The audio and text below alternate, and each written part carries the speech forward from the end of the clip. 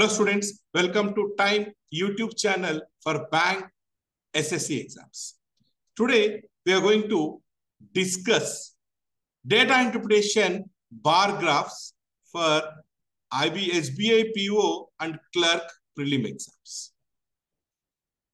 We look at the question types. The questions we are going to discuss are previous year questions asked in your SBI PO and Clerk exams, Prelim exams. So let's move it.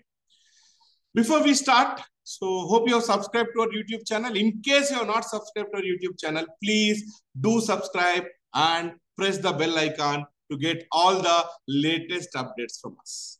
Let's move it. Our YouTube channel name, Time for Bank Exams, right? So the first set on your screen, study the bar graph carefully and answer the questions that follow. Bar graph shows number of two-wheelers in thousands sold in 4 states PQRS in 2020 and 2021. The lines represents 2020, the vertical lines. The lines here, the second bar represents 2021. Right? So let's move ahead. Question number 1. Find the ratio of number of two-wheelers sold by P and R in 2021. P plus R is to 2020 2020 Q plus S. That's the question. P plus R 2021, second bar graph, 72, 52, 124. Q and S 2020, the first bar, 60, 56, 116. Right, so 431s, 429. So 31 is to 29. Choice 5 should be your answer. Second question. The number of two-wheelers sold by Q in both the years together is what percentage of number of two-wheelers sold by S in both the years together? So number of two-wheelers sold by Q in both the years together, 108, 60 plus 48, is what percentage of S in both the years? 144 into 100. So 12 nines, 12 12s, again 3 is a common factor, 3 4s. 3 upon 4 is 75%. It is present in choice 4. Third question, by what percentage is number of two-wheelers sold by P and Q in 2021 more or less than number of two-wheelers sold by Q and R in 2020? So 2021, number of two-wheelers sold by P and Q together. So 72 plus 48, 120. This is what percentage more or less than in 2020 number of two-wheelers sold by Q and R. Q and R 2020, 60 plus 40, 100. Simple now. Why do you want to calculate? Q and R 100, P plus Q 120. Comparing with 100, clearly it is 20% more. 20% more is present in choice 1. Fourth question on your screen, students. If the number of two-wheelers sold by T in 2021, okay, we do not have information about T here. We have information about only P, Q, R, S. We do not have information about T. Let me take down T in 2021. So number of two-wheelers sold by T in 2021, 25% more than two-wheelers sold by S in 2020. So 56. So in T in 2021, 25% more. So what is 25%? It is 56. 25% is 1 by 4 of 56. So 14. So we can say 70. Or it is 25% more, means it should be 125%. 125% is 5 by 4 of 56. Directly also I can say 70. This is second approach. Right? Then number of two-wheelers sold by T in 2020. Okay. T in 2020. 25% less than R in 2021. R in 2021, 52. Minus 25% less. 1 by 4 of 52. 13. So 39. Or 25% less means it is 75%. 75% means 3 by 4 of 52. I can say 39. So total number of two-wheelers sold by T in 2020 and 2021. So 70 plus 39, it has to be 109. 109 is present in choice 1. So question number 5. Considering all the 4 states PQ, R and S, the average number of two-wheelers sold in 2021 is how much more or less than average number of two-wheelers sold in 2020. So how do you get average? Sum of all quantities, not required. For your understanding, I'm telling you, sum of, don't do average. Initially not required. Sum of all quantities upon total number of quantities. Now students here, don't find out average of 2020, 2021 and all those. Just here. 2020, what is total number of two-wheelers sold? 2020, 44, 60, 40, 100, 144, 150, 200.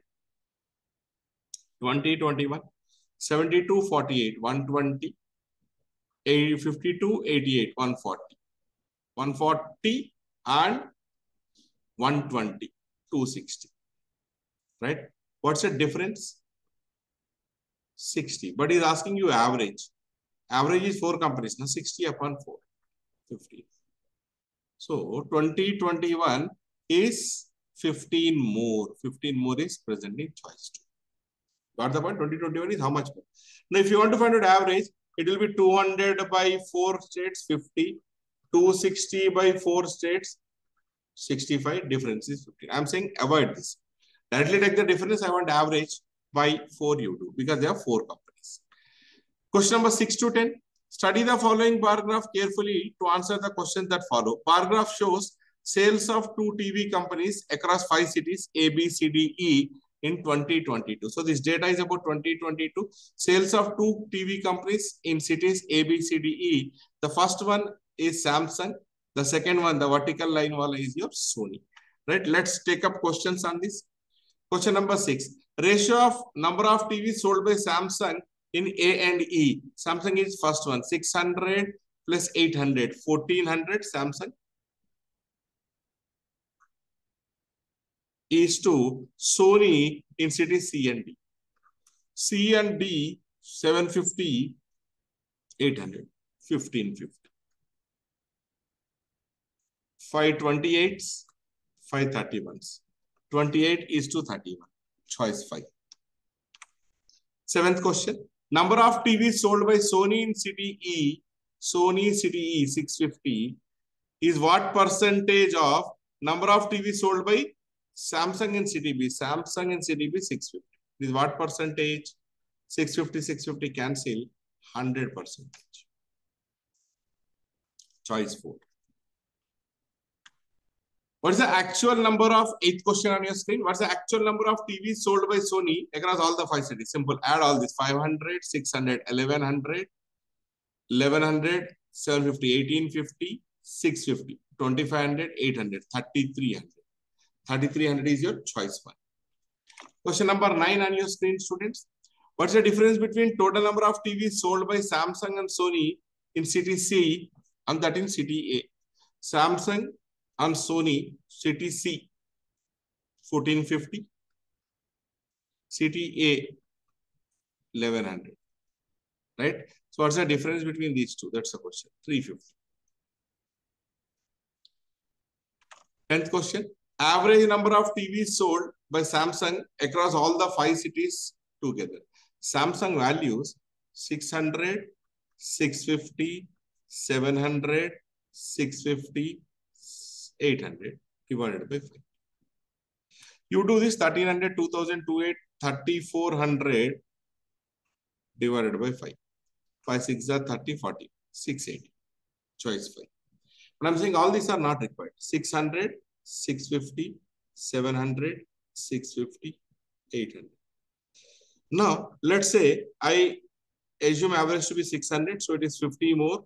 It is 100 more. It is 50 more. It is 150 more. So total 200, 300, 350 more. So 350 divided among 5 people. 350 or 400. 250 more. This is 100 more. This is 50 more. This is 200 more. Sorry. This is 200. 800 is compared to 600. 200. So total 400. 400 divided by 5. So it has to be 80, 80. Each one will get. I'm assuming 600. Again, each one is getting 80. So 680.